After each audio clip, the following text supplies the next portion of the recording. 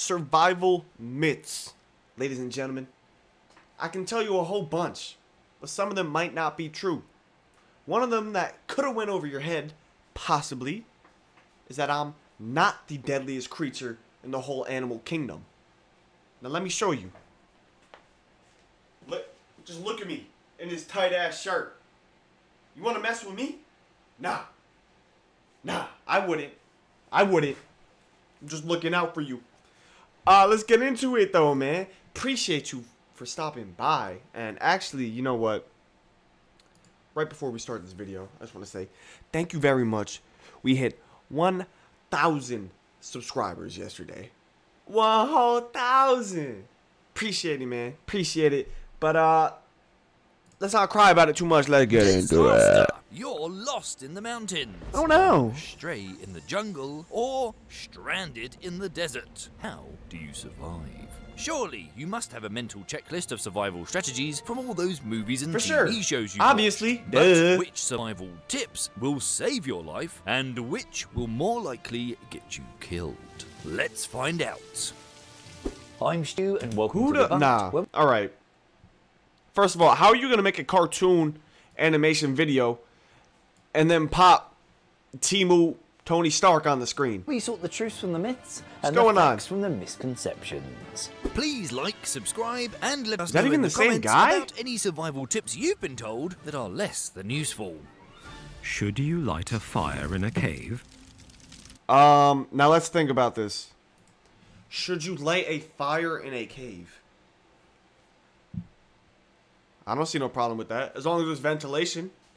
I don't see a problem with that. You're lost in the mountains and the sun is going down. I'll give it a thumbs Protection up. from the elements is obviously going to be advantageous to survival. And like many an intrepid explorer in films and on TV, you happen upon a cave. You establish it's free of any other residents, bears and whatnot, but it's pretty chilly. Bears? Like all good survivalists, you're carrying a flint and steel, so you gather the driest looking...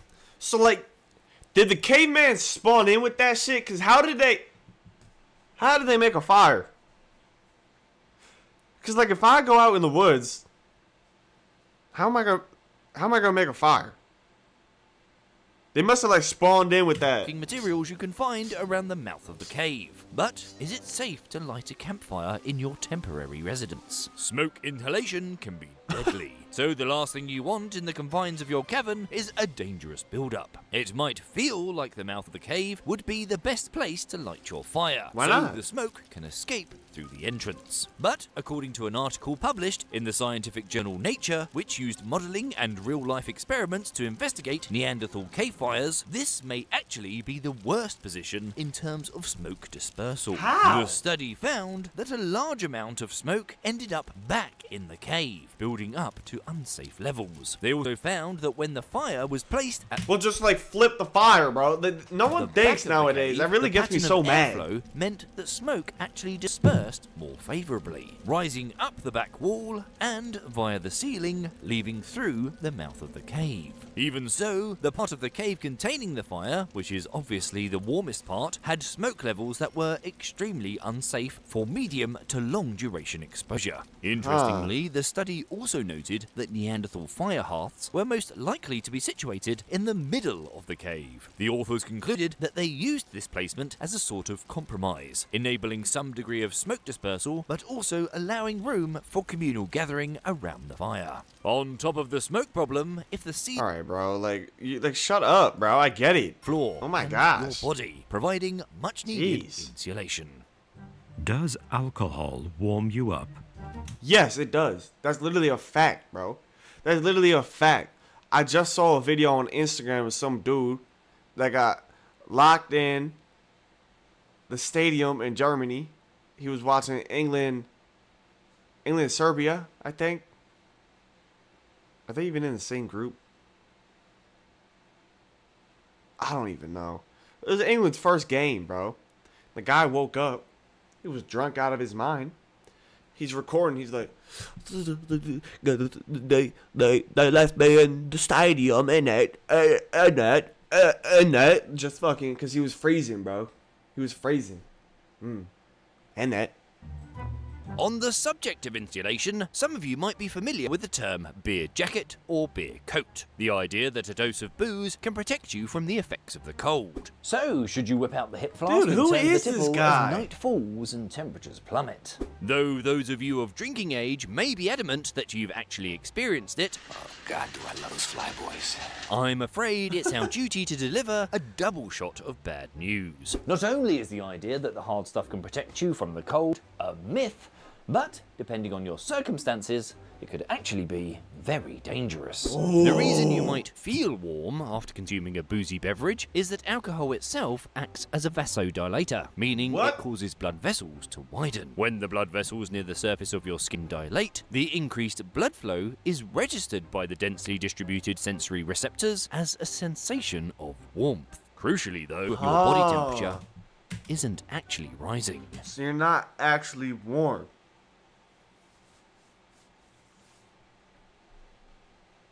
Instead, the heat energy generated by your metabolism is being redistributed. Alright, next one, man. So, put the hip flask down and try to get some sleep. Does boiling water make it safe to drink? Yes, bro. Having Yes. Now, if he says no, he's lying. He's lying. I'm apparently 0 for 3 in this video. Someone's lying, and it's not me. wisely binned off the booze, you make it through the night, but you wake with a raging thirst. Oh my gosh, bro. This morning. Yo. This morning, bro. I had the worst hangover in my entire existence of life. I don't even know where my pack of gum went, alright? I brought gum with me. To be found. The wristband that was supposed to be on my wrist, deleted. I don't know where it is. Anyways, I got a bag of red Doritos, devil dog cakes on the way back. Smack that down. It's still cutting season, by the way. Yeah, I woke up this morning. Jeez. Like a damn endomorph sitting on my head like a watermelon. Dude. Shit was hurting, bro. Real bad. I tried staying up longer to fight it. I'm the fucking man. I don't need no Tylenol. Bad decision. Rookie move. I should have took the Tylenol quicker. I ended up taking it. Down 5 liters of water.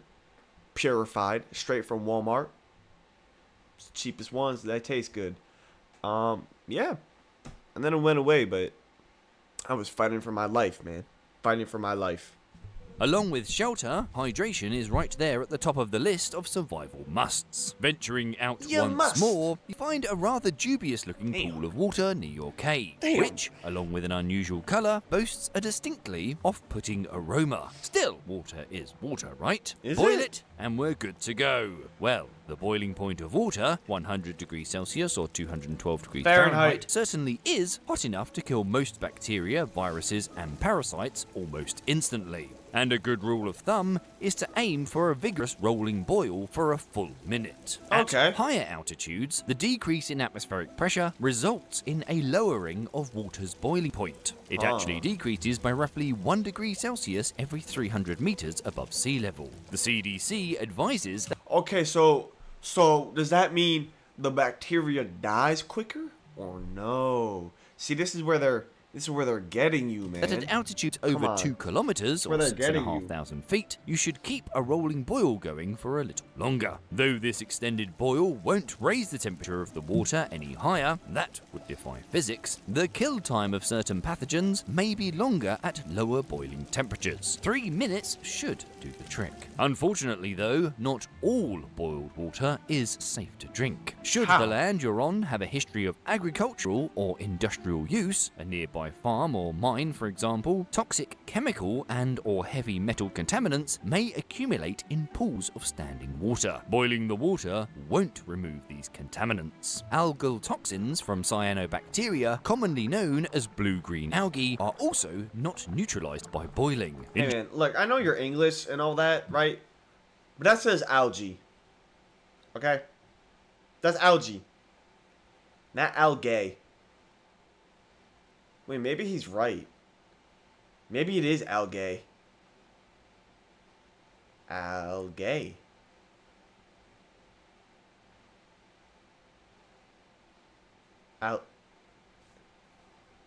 Shit. I hate that. I hate when English people say that shit, though. I hate it. Or you'll say router. They go, it's router. What is it? Router.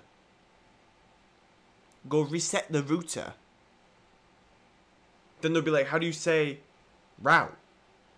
Route. Route. Like, motherfucker, I'm like, oh my gosh, Ingesting bro. these toxins may lead to gastroenteritis, causing... I love my English people, though.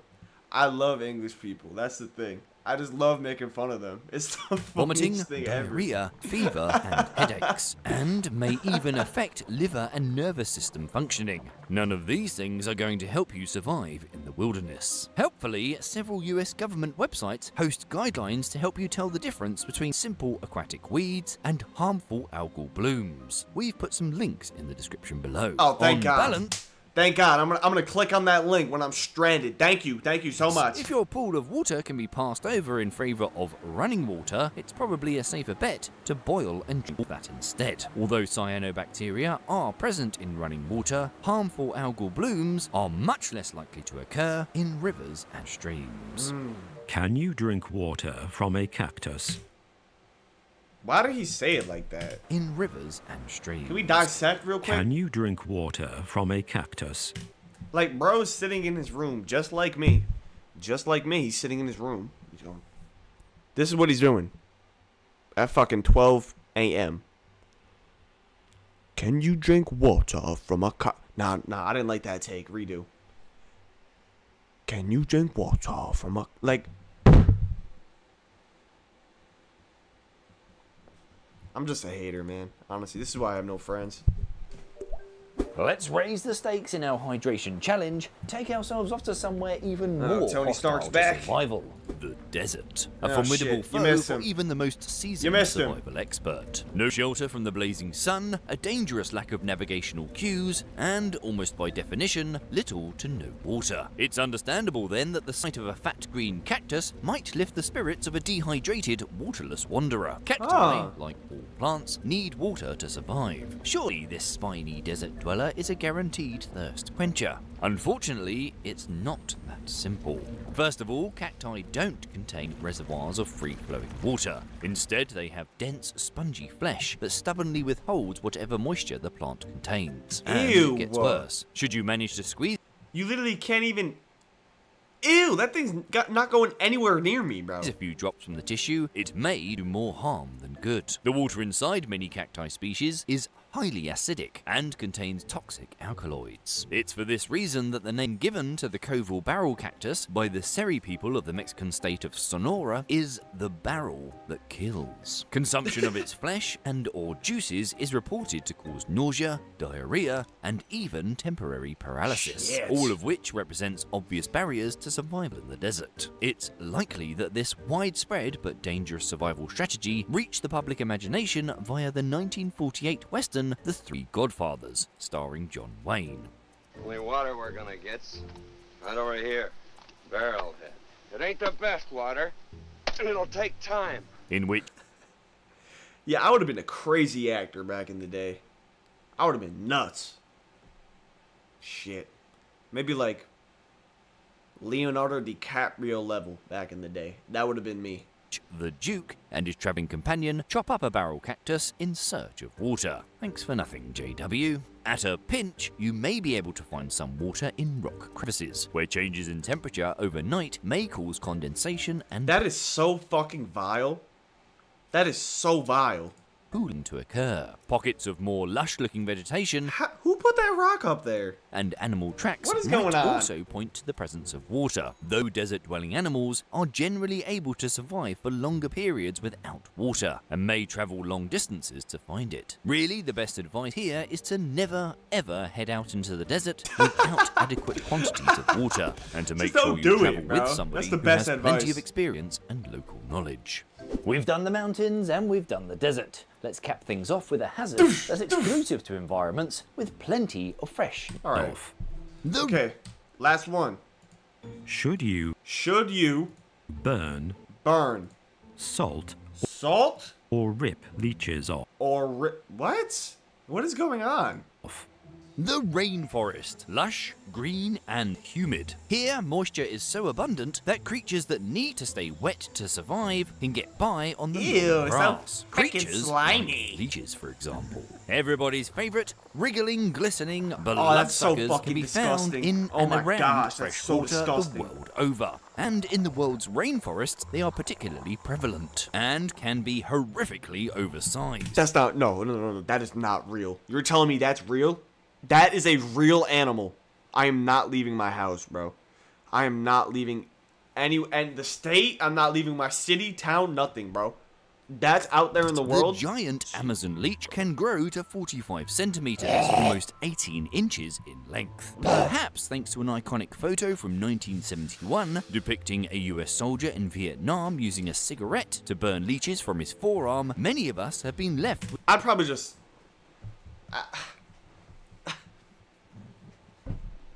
Just fucking shoot it off me, bro. Bro. With the impression... Look, you signed me up for the... I was drafted into this war, bro. I didn't want none of this fucking bullshit on me, bro. I'm more scared of the damn bugs, the fucking mosquitoes, bro. That this is the best way to remove them. Ew. What's that? It's to burn off the leeches. While burning a leech obviously will kill it, it may have some unintended and downright unsafe consequences. Ew. Like all animals, including us, the digestive tract of a leech contains a multitude of bacteria. Burning a leech that is attached to your skin could cause it to regurgitate some of the contents of its stomach into the wound it's made on your body. And these microbial invaders could go on to cause infection. Should you pour salt on them to get them off? No. The same problem applies. So, how should you remove a leech? According to Anna Phillips, a curator and According to Anna Phillips, a zoo animal lover, she says you have to live with it. I don't want to hear none of this by Anna Phillips. I already know what she's about. Expert at the Smithsonian. A leech holds onto its host with suckers at each end. Damn, I need me a bitch with suckers. Fuck! Breaking the seal is enough to pull them off.